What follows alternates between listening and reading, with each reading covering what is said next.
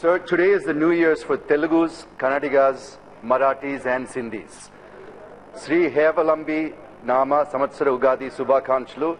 A very happy Ugadi, happy Gudi Padwa, happy Cheti Chand to all who are celebrating the New Year's Day today, sir.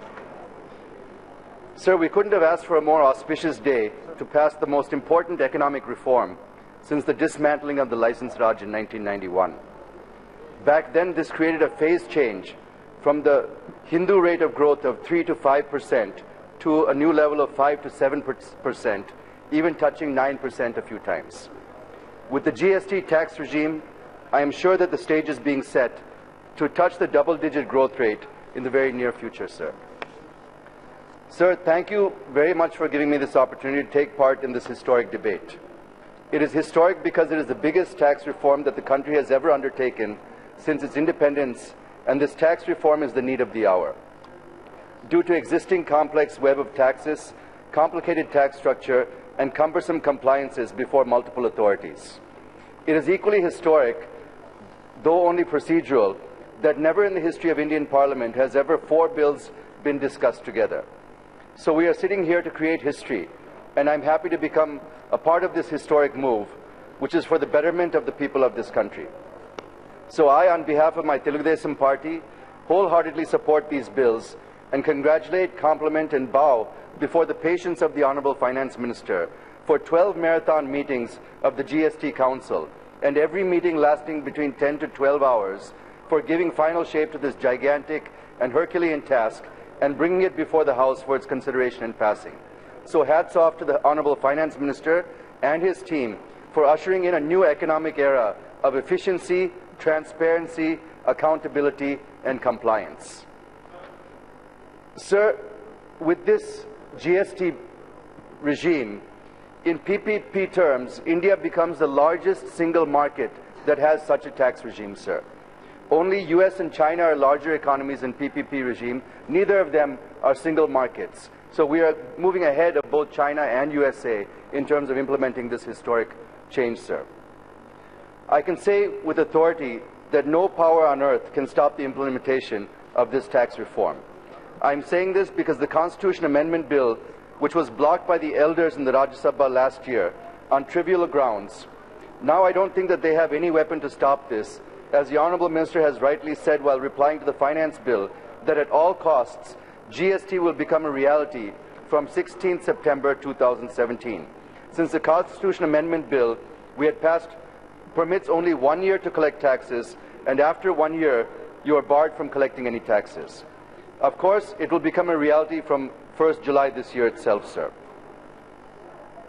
Had it been cleared last year, we would have been sailing on the GST by now. Anyhow, as the idiom goes, better late than never. We are going to clear this tax reform now, sir. Sir, earlier GST could not sail through when the UPA tried in 2011 because 4 of its own CMs opposed the bill lock, stock and barrel. They were opposing because there were a tremendous trust deficit between the center and the states. Now the situation is entirely different, and the states have started trusting Modi ji, more particularly after increasing the devolution of taxes and giving emphasis on cooperative federalism.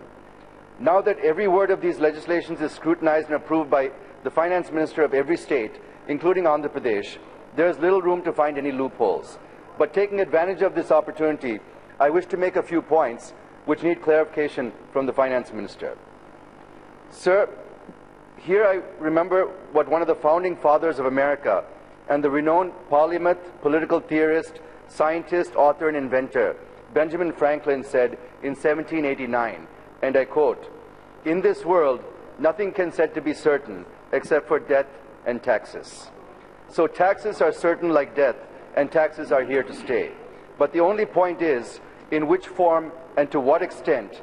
And sir, the House should agree with me when I say that taxes are inalienable in the growth story of any nation, and India is no exception to this. Sir, I begin with my submissions from my state of Andhra Pradesh as to how GST impacts Andhra Pradesh, which after bifurcation is reeling under severe financial crisis. GST benefits consuming states, but it is the other way around when it comes to Andhra Pradesh. Due to implementation of GST, we are going to lose 2,000 crores annually, even though after bifurcation, we are reduced to a consuming state, sir. AP is losing because there is a reduction in tax from 14.5% to 9%, and exemptions given in CST, R&D cess, HRBT, entertainment tax, luxury tax, and due to removal of tax on food grains. And once GST is introduced, AP would lose 2,000 crores annually, sir. Before coming to various clauses of the bills, I have a couple of points to make on the Constitution Amendment Act, as a consequence of which the bills we are discussing are before us. First point I wish to make is relating to Section 19 of the Constitution Amendment Act, which says that the Union may compensate states for loss of revenue arising on account of implementation of GST for 5 years. Clause says Union may compensate and not shall compensate. AP has been doomed and gloomed and reeling under this very word may, which has been used left, right, and center in a clumsily drafted AP Reorganization Act. And now a ridiculous argument given by some sections that may does not bind Government of India to discharge its obligation towards it. So I would like that the word may should be substituted with the word shall. Only then it will be binding on the Government of India to compensate the states, sir. Secondly, I request the Finance Minister to favorably consider extending the 5-year period to 10 years for Andhra Pradesh as a special case, looking at its pathetic fiscal position, sir. I said in the beginning, and FM has rightly said, while replying to the debate on GST in Rajya Sabha, that states were not trusting the UPA-led centre at the time because centre did not pay them the CST dues running into thousands of crores apart from other things. And he convinced the states by giving an assurance that Government of India will pay CST dues 1/3 at different intervals to bring states on board. Sir, it is not at different intervals, but it should be paid in quarterly installments, just as the centre's timeline for collection of taxes from subscribers, sir. Now, taking this point further, I wish to submit that AP also has huge CST dues, and I had also raised it in this very House earlier. Sir, the dues of AP in regard to CST compensation is to the tune of 7,269 crores. Let me give the breakup, sir.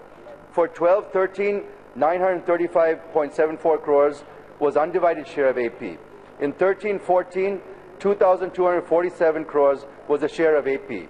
And up to January 2014, it was 618 crores. So if we calculate till division of the state, the dues were 3,801 crores.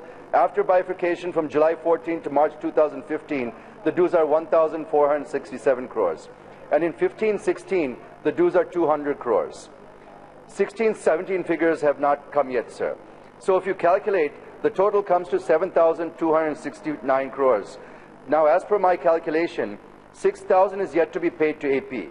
But I request the Finance Minister to please inform us as how much Centre has so far paid to Andhra Pradesh, how balance is going to be paid, and by when the CST dues are going to be cleared. Thirdly, since the threshold limit per registration is enhanced 20 lakhs from the existing 7.5 lakhs, about 75,000 dealers out of 2.4 lakhs will be out of the GST system in AP. So AP is also losing some amount due to increase in threshold limit, and AP was demanding for keeping the threshold limit at 10 lakhs. But GST Council pegged it at 20 lakhs. So with this, subscriber base has shrunk in AP, and I'm sure the Finance Minister will do something for us in this regard. Sir, we all know that we are graduating from the existing complex tax web to a more rational tax regime. IT infrastructure during the GST regime for compliance has to be put in place as early as possible for successful implementation of GST. It is not an easy task, sir. I welcome that a special purpose vehicle is proposed to be set up to provide IT infrastructure and the service backbone. I only suggest that every state has to be equipped to be ready for graduating from the existing tax structure to GST. Here I wish to make a point. The report of the Select Committee also contains this in paragraph 3.38. The SPV that the government is going to create under Section 125 of the Companies Act is supposed to provide IT infrastructure to states and centre.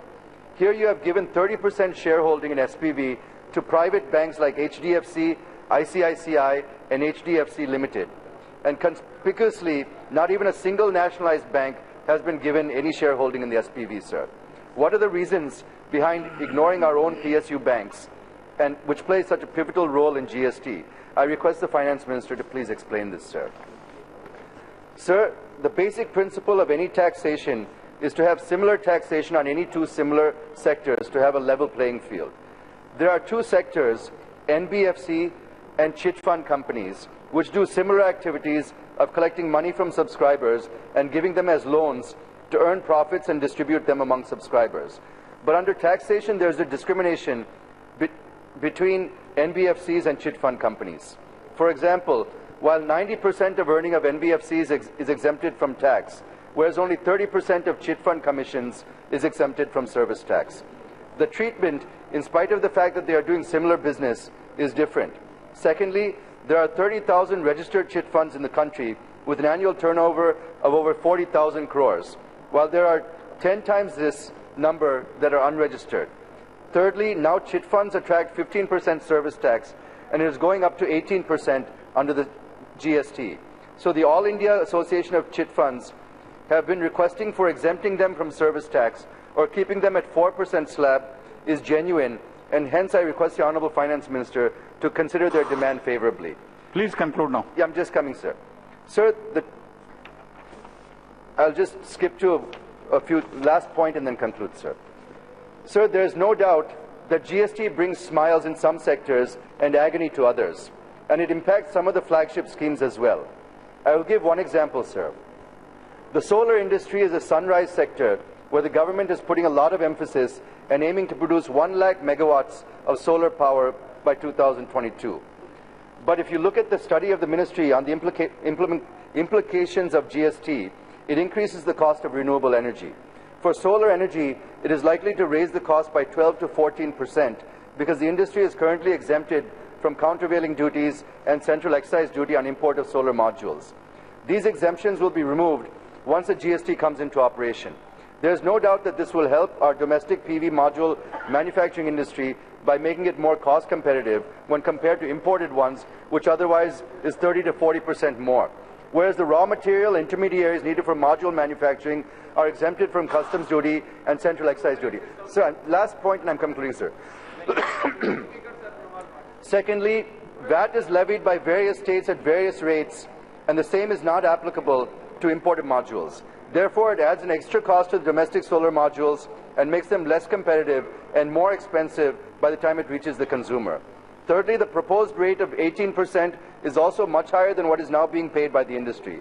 So I request the Honourable Minister to consider policy implications of GST in areas of strategic interest, such as Make in India and the National Solar Mission, and find a way out for this and protect domestic solar industry by prescribing discounted tax rates uniformly for domestic and imported modules, or exempt this from the purview of GST, as is being done in the case of alcohol and petroleum products. Okay, thank you. In conclusion, I am sure GST will usher in a new horizon and play a crucial role in the growth trajectory of the country. I am saying this because the law is logical, clear, practical and convenient to comply with. But I only caution the Honourable Finance Minister that implementation mechanism must match up with the ever-evolving business dynamics. Bharat के अंदर अनेक उन्नत नस्ल की गायें हैं जिनको चुरा करके ले जा करके विदेश वाले क्रॉस करा करके होलेस्टीन, फ्रीजियन, ये कौन कौन गाय बना करके फिर हम वापस लाते हैं।